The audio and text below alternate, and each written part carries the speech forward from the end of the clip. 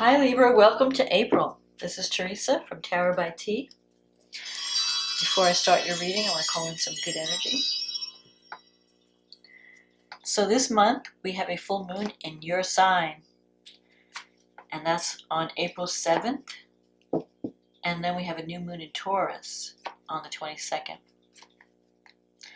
So this is going to be a tense month. We've got some tense aspects happening astrologically.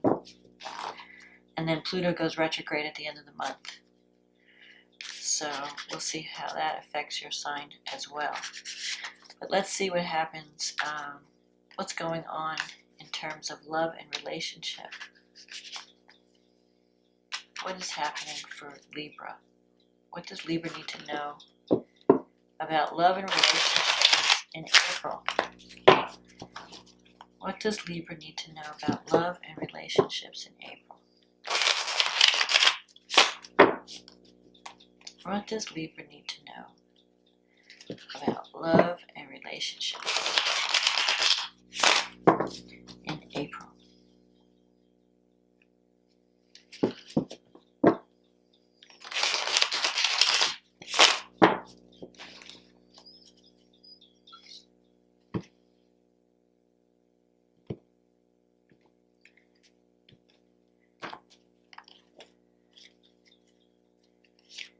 The Magician,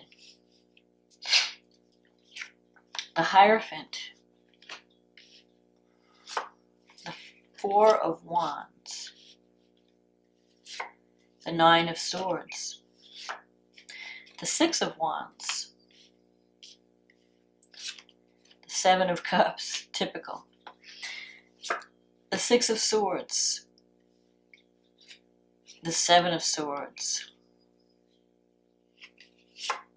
the King of Wands, and the Seven of Pentacles. Okay. So, the Magician and the Hierophant.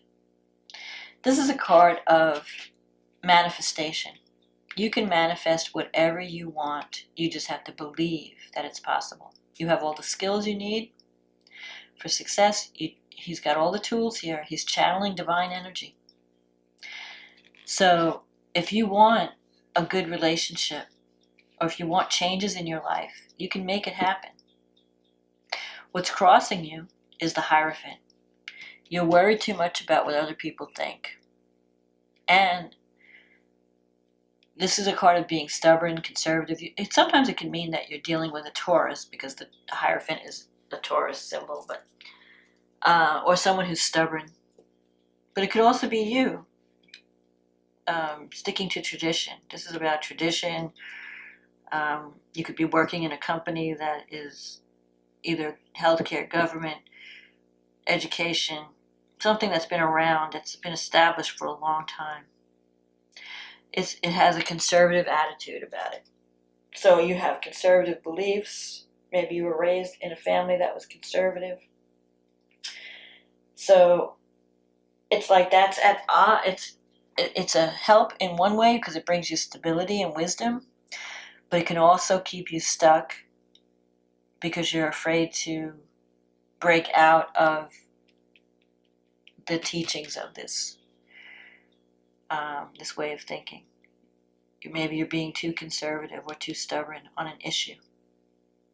In the past, you have the Four of Wands. This is a card of marriage and security and victory. So you know what relationships are about. You know what good relationships are. You know what you want. You want stability in a relationship. You want security. But you've been stressed mentally. You have the Nine of Swords here. Maybe you're worried about someone's health, or you're worried about a loved one, and that's been affecting your life.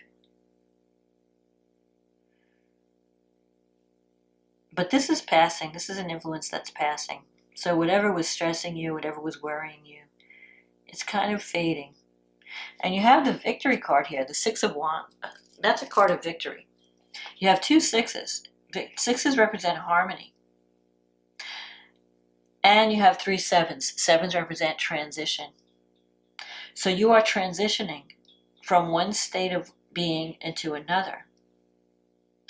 But you have confusion. You have the Seven of Cups. So you may have more than one choice in a relationship in April. And you're not sure what you want. So you're not deciding. This is being stuck in the choices. The Hierophant could also mean that you want something, you want a traditional relationship. You don't want a fly-by-night thing. And you can have that. You can have stability. You can have security. You can have marriage. But you have to make up your mind, Libra. Because the Seven of Cups is being stuck in the choices and not being able to choose. And that's what's blocking you. I mean, on some level, you have the Six of Swords here. You can move away from difficulty and towards greater harmony. But this is in your negative thinking sector, so you're doubting it. You're doubting yourself. It's like you want to stay stuck in your worry and stuck in your misery. You don't want to move forward, or you doubt that it's possible. And that doubt is what's blocking you. Even here with the Seven of Pentacles, you have, you planted seeds. You're wondering, is anything going to grow? Is anything going to happen? Well, things can happen, but you have to take charge. You have to be the leader. The King of Wands. This could be, I feel like you could be dealing with someone who is like a fire sign. The King of Wands. And this King of Wands energy, there's something shady about this person. They're not being honest with you. The Seven of Swords is the Thief card. Or it's deception. It's sneaky. It's covert. This person's not telling you the truth. So there could be someone in your life that is not telling you the truth. That's saying one thing to your face, doing something else behind your back, or talking behind your back, or stealing from you in some way. Taking credit for the work that you do, or just being two-faced, or being a user. There's that energy with the Seven of Swords. There's also the energy of, I have to hide this. I have to keep this hidden. I have to sneak. So I don't know if that means for some of you, there's a relationship that you want to be involved in, but you're afraid what people will think, so you don't. You want to keep it quiet. I don't know. It's weird. It's like there's this hidden energy around this. What you're wanting, you feel like you can't reveal what you want. You have to be a phony about it or something. I don't know. But the other meaning of the King of Wands in this position, it's in your wishes and hopes. So if you want something, you have to be like the King of Wands. He's the leader. He goes what he wants. A King of Wands and all these, the fire signs, when they want something, they go for it. They don't procrastinate. Libra has a tendency to procrastinate. Libra has a tendency to well, I don't know. Do I want this, or do I want that? And so then you're stuck on the fence and you don't get anything because you never make a decision. And not making a decision is deciding too. So the King of Wands energy is like, I know what I want, I'm going to go for it. I'm going to speak my mind, I'm going to say what I feel. That's the energy of the King. He's the leader. So you have to take action. Don't worry about it. And if there's someone in your life that, I don't know, you feel like you're feeling guilty about something, this card can mean guilt also. You feel guilty. Or you may feel like you're taking something from someone. I don't know. I'm getting that energy too. But I think it's all in your head. I don't think the worries are not as severe as you're thinking. And you can move forward. You just have to communicate. Not be afraid to communicate and resolve whatever issues. Because this card is about moving away from difficulty, moving toward greater harmony, moving to a better situation. But it's through communication. So you might be afraid to have that conversation. Maybe you're afraid to speak up. But you are in transition, and you have the potential is here for victory. And you can manifest. You have the ability to communicate. You just have to do it. Maybe you're dealing with someone who has a lot of pride, who's stubborn. And so you have to be the one to initiate, but it's there for you. So at some point, you're going to have to make a decision and choose, or you might lose all your choices. Because if you wait, if you wait too long, what do they say? How does the early bird catches the worm, or something like that? Or he who hesitates is lost. Or you snooze, you lose. That's it. That's what I was looking for. You snooze, you lose. Sometimes, you want to buy something and you put it off and then all of a sudden it's sold out and you can't get it anymore. Everybody else took it. So don't let that happen to you, Libra. Don't let your dream get sold out. Go for what you want. So let's see. What's happening with Libra at this full moon?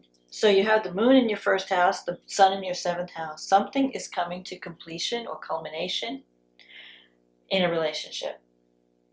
And the full moon brings certain things to light. So you're realizing that you're at the end of a cycle. So for some of you, it might be a good thing. It might be you're making a commitment. You're forming a solid partnership. For others, it could be the end of a relationship when you suddenly see the truth about something or someone. Whatever it is, you're going to see the truth at this full moon, and you're going to realize certain things. Something has to be resolved in a relationship at this full moon. Now, the moon is squaring Jupiter and Pluto in your fourth house. So there have been tensions around family issues and your home. Maybe things are really changing in your home. The Pluto going through the fourth house is it's a difficult energy. Because it can bring up childhood issues with your parents and your early childhood that you have to deal with. And maybe that's what's been blocking you. Maybe some issues that originate in childhood are interfering in your relationship. Now, Jupiter in the fourth is a good influence. If you're looking to buy a house, Jupiter will help you find the perfect house. Jupiter brings abundance and expansion. But Jupiter can also make you feel like a square peg in a round hole. Like you may feel that your home doesn't fit you anymore, or wherever you're living, you feel like an alien. You feel like you don't belong with Jupiter in the fourth house. So that might be something that you're thinking about that's affecting your relationship. Maybe you're feeling like you're not fitting in somewhere. Mars is in the fifth with Saturn, so you could be having heavy responsibility around children. Children could be a burden for you right now. Or you may be working so hard you don't have time for fun. Maybe you're overworking and there's no time for love, no time for romance. If you do find love or romance, it would be from someone at a distance because you have Venus in the ninth house. So you could be connecting with someone who either lives at a distance or is someone of a different culture than you, someone with a different belief system than you, someone very different who was raised in a different environment. And you have to expand your awareness to incorporate that person into your, because it's out of the norm. It's not someone that's traditional. It's unconventional. Mars is squaring Uranus. Mars in the fifth squaring Uranus in the eighth. So if you're fighting with your kids, it's over money. Maybe they're expecting too much financial support from you.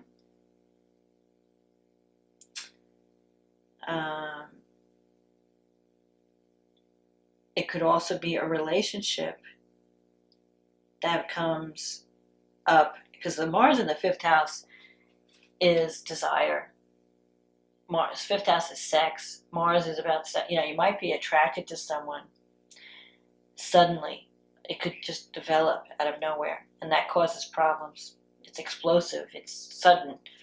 And the eighth house is about intimacy. So Uranus, this relationship, if you're meeting someone new, or you're connecting with someone, because it's in the fifth house, it's like a romance. It's not really, a committed relationship. So it would be for people who are probably single, unless you're married and it's a temptation. I don't know.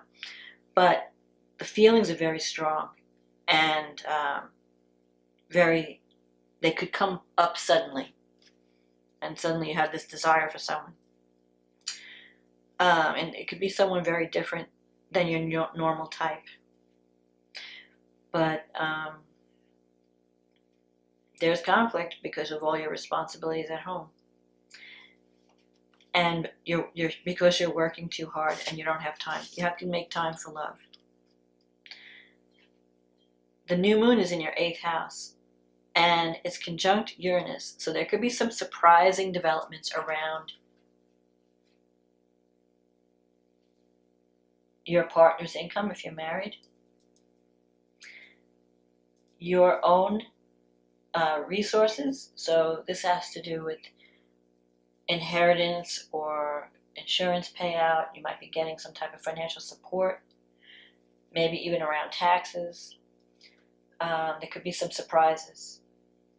Maybe, and this new moon is squaring Saturn in your 5th house. So it could be that maybe one of your kids needs support, and you have to pay out something that has to do with your children. Some unexpected expense comes up. Mercury is in the 7th house, and it's sextile Venus. So you could be communicating with someone from a distance, and that part's good. So it's like these moons, there's a lot of tension around the full moon and the new moon, but at the same time, Mars is trining Venus, Mercury is sextile Venus. So there is love through the difficulty, through the chaos. You could still connect with someone. But with Mercury sextile Venus, you're going to have to take action to make it happen. Because a sextile is a positive energy, but it's not a given. You have to do something to benefit. It's like opportunity is there, but you have to do something. With a trine, opportunity just falls in your lap. You don't have to do anything. It's just like karmic reward. It just, you open the door and here's like Publishers Clearinghouse with the check, But with a sextile, you have to take action. So if you want to connect with someone, you're going to, and have a relationship, you could have a good communication with this person, because Mercury in the 7th, I mean, you guys would spend a lot of time talking. And Mars is trining Venus at this time in from your 5th house. So you could be connecting with someone that's very different from you, and that lives at a either lives at a different distance or is culturally different, has a different background. Neptune's in the 6th house. So if you're feeling a little bit under the weather, there could be some kind of hidden illness that you're like, that's hard to diagnose. Or you could be, sometimes Neptune in the 6th, you could be working in the healing professions and you're spending a lot of time working, serving and helping others. You just want to make sure you're not overdoing it at the expense of your own health. The North Node is in Cancer and the 10th house, and it's at 0 degrees. So there could be some new developments in your career as well, or even in your status. I just feel you might decide to take a different direction in your career.